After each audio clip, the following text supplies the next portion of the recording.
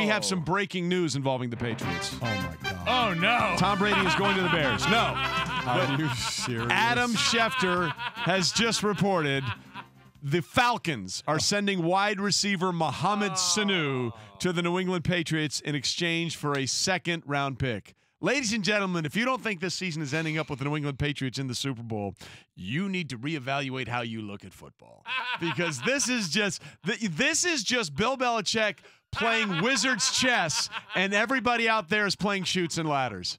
This is just the way this is going, man. The great Adam Schefter one more time dropping the hammer.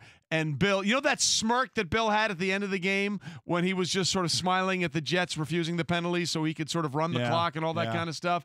This is him smirking at the end. This is him. Remember when the free agency was going nuts and everyone was spending money and Bill was in Barbados shirtless, laughing and smiling? This is him doing it again. Mohamed Sanu is the third leading receiver on Atlanta right now. Leading the way is their tight end Austin Hooper has become a big part of that offense.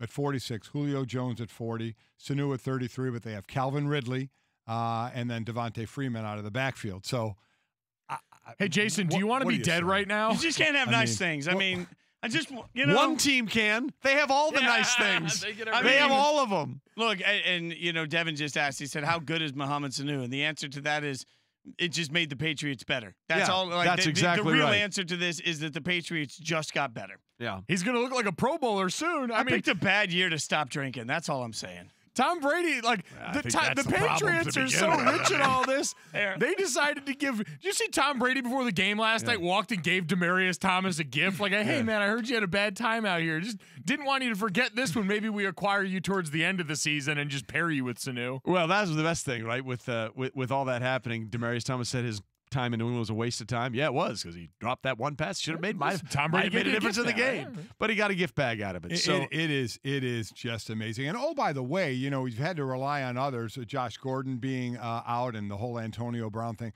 I think this kid, Jacoby Myers, has been a nice addition. Kid out of North Carolina State. Undrafted out of North Carolina State in the last 2 games, has been targeted 9 times with 9 catches. 4 in the last game, 5 last night, and caught them all in the last 2 games. So I like what he's doing now, and now you add Sanu. I mean, oh, my God. He was a star for them in the preseason, but, like, this is just this is the Patriots thing.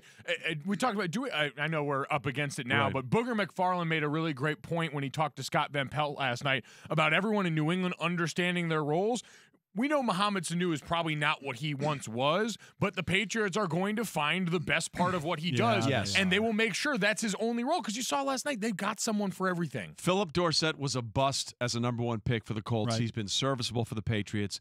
Deion Lewis was cut by the Browns. He became an integral part of the offense for the New England Patriots. This is what they do. Listen, you can argue whether or not Bill is a really good drafter. What he is better at than anybody else, maybe in the history of the game, is evaluating a player in the NFL and finding out how I can make that work for me on my team.